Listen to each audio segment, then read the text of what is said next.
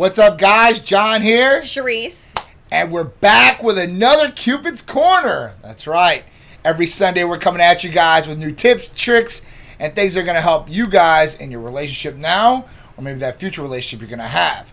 So we like to come up with a couple different topics every week that will definitely benefit you guys in a lot of different ways when it comes to your relationship and personal growth. So this week, we were thinking about, different topics, what we're going to do, kind of going back and forth, I started thinking, I'm like, you don't want to set boundaries, right? Boundaries for work and work hours and all this different stuff, especially with the way COVID is and a lot of people working from home. And they're all together, but they're not really together. And, this is something that is talked about and you guys should definitely do, and I think that we should do, but we don't fit the bill on this aspect, right? So John was saying, he was like, okay, so you want to bring up a topic, right? But because he brought it up, I'm like, that's a great topic. I mean, everybody should do that. Absolutely. But it's kind of like us telling you guys, because I can't lie, right? I'm a very straightforward person. No hypocrites. Yes. So we don't do this, but do I think a successful relationship should probably do this? I certainly do. Yeah. I mean, and it's a little bit different in our aspect and what we do to the normal couple that's usually out there. Usually, they're working their job and they're into that job or whatever it is, and they're usually not working together. All right, so they have very different workspaces or different problems going on there, and it might flow into the night or later on, and people might be thinking about it, and they just don't know, or they're stressed about it. Crack open their laptops, they're stressed about the project they're on, or doing whatever job they need to get done, so their boss doesn't ride them or get on them for that or fire them. So with us, it's like, listen, we work together, so we do the exact same thing. So when we talk about things after hours, and there is no shutting down for us, that's another thing of being a business owner. There's no clocking out. Clock out. There's no clock in, clock out. No time card for us. There's no time card as far as that goes. So, even for us, like, we have to set those times. Like, we're not going to get into anything work wise or try not to talk about it. As easy as it sounds, it's hard. It's hard. Yeah. It really is. It's hard. You think about something that you don't want to forget that pops up, right? You're like, oh man, like I got to say this now or whatever, because I might forget it, or I might just pass over, and it might have been something really good or something important. So, or something that's that's like on high alert that we need to take care of right away. Right. So that's just a little difference with us. But even with us, you got to shut it down sometimes. Have that, so you get back to normalcy. Right. And this is another thing where COVID has disrupted normalcy in people's lives. Things they used to do on a normal basis, normal habits out there, enjoying themselves, going on romantic dates in all different aspects, whether it be the movie theater, which is... that's our favorite place. That's our favorite place, but it hasn't came back yet all the way. Know. Like there's not being movies released every weekend. There's a couple new ones out there that I definitely want to go see. Yeah, let's go. Like one or two, like I think they're released, let's go this weekend. Let's go right now. So you guys should get back to normalcy. Set those times for those periods. Where you have romantic time or normalcy time per se, where you guys are enjoying each other. Yeah, because listen, it's so easy because everything's on your phone now, right? Right. You don't even need a laptop. You can literally just have my entire business is on my phone, right? Yeah. I got all the emails set up, all the text messages, every single app I need to be able to just operate. So it's just so easy to just grab the phone and you're in bed, right? Say you guys are laying next to each other, like, oh, let me just answer this one email real quick. Oh, let me just do this one response real quick. Oh, let me do a couple of just text messages. Next thing you look at the time, and you look over and it's like done, sleeping. Happens. No intimate time. Nope. No hanging out, watching it like some TV. Just laughing about something, sharing a moment. None of that because now they're sleeping because you were too busy on your phone. So this is important to be able to differentiate the time frames, and it's not just at night. My big one, and John has worked on this for many, many years, is having that phone or having anything during like the time we eat. Yep. Like, that is a huge thing to me. I don't know if it's just because I grew up that way, you know, during that time frame. That was just an untouchable time frame. You couldn't do anything else in that time frame but just be with one another and talk to each other while you know, basically break bread, you know? So, you know, it's important that you're not like on your phone. And now we got, you know, me and Peter, we're talking about our day and he's missing it, you know, but he's come a long way in this because you used to do it all the time. You used to work. What are you talking about? And I'm like, but at the end of the day, here's where it comes into play. I'm like, I don't care. I'm like, it's like 15 minutes. It's 15 or 20 minutes. Just put it down for 2 seconds. No one cares, okay, for 15 minutes. And, you know, enjoy the time. Because that time goes by so quick, guys. It does go by You know, quick. like, you got to understand. Like, you don't know what's going to happen tomorrow. Tomorrow is never guaranteed. The next hour is never guaranteed. You know, we had one of our good friends pass away, Yes. you know, Yes. recently. So it's like, you just don't know what's going to happen. No. So you got to have that time with your significant other, kids, whatever it might be, you know, parents, whatever. But make sure that you allocate something, some sort of time frame in there, you know. For us specifically, over the years, I've tried to really just wind down around, you know, 8 o'clock, because I used to just go until like 1 a.m., 2 a.m., you know. Then I got COVID. That made me sick and forced me to stop and realize what's going on. And this was one of the things I came to realize, that I need to slow down. So, you know, like, it's different with us working together, but if you don't work together, like, your significant other might have animosity towards us after a certain period of time. Like, you know, why are you always doing this? Why can't you spend time with us? And then, listen, I know the devil's advocate to that. And listen, like I said, I'm working, you know, I'm trying to, you know, earn a living and bring money into the household and all that. So it's really a double-edged sword there, but you got to find that balance, especially with your significant other and if your family, if you have a family out there. You don't realize it too, though. You don't know. You really don't, because you just, you know, it's just going. You may not realize it. So take this episode, to really pick it out of your day and realize that you're doing it. And, Yeah. You know? Yeah. Because you don't. It's just, be aware. Be aware. Yeah. It's hard looking from the outside in at yourself, I guess, but Yeah. take that look.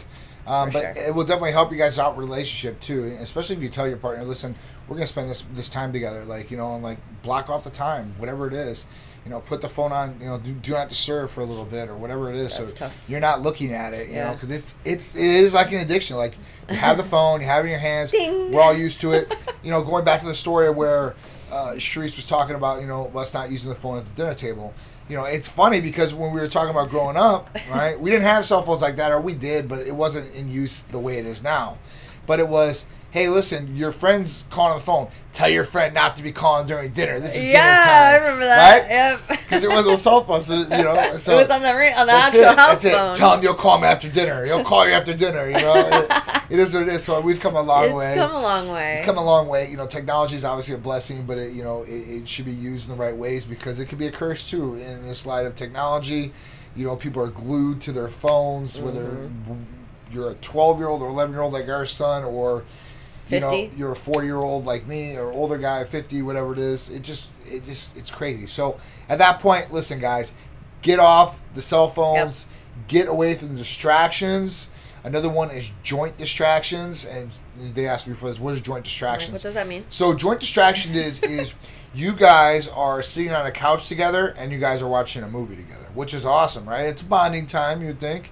Or you guys are both scrolling on your cell phones or your iPads, your tablets. So I got something. So wait, You know what you do? go ahead. You know what you do? Yeah, What? you know what you do? What? Because it's great. So if you guys are watching this movie together, and let's just say, like, you know, if both of you guys are on your phones, I mean, you can stop. But I'm saying, if one of them's on the phone, you can just be like, hey, did you see that funny part? And then he'll be like, did you need me to rewind it?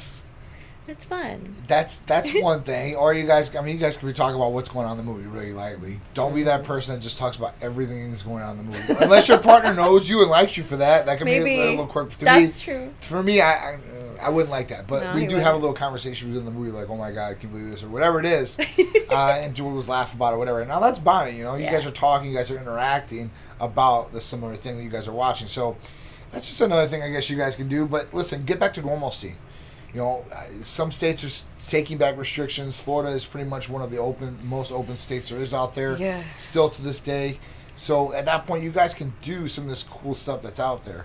You know, even in Tampa, I mean, they have the little robo scooters or whatever. You guys can go scootering around, the electronic scooters, or, you know, you guys can go check out like Riverwalk. I mean, in Florida, there is so many different places. There's a lot that you can go, whether it's the different beaches or the new pier in St. Pete or whatever it is. You know, I mean, it doesn't cost a lot of money, or it might not cost you any money at all just to do. So at that point, that will definitely open up, hopefully, new doors for you guys, new experiences for you guys, which will increase the love that you guys have for each other. Well, you know, it's just funny you bring this up, too, because, you know, I won't say who it is, obviously, but we have a good friend of ours that's now currently going through a divorce. But they were only married, right, for a year. And I guess, like, right after, and they were together 2 years prior to that.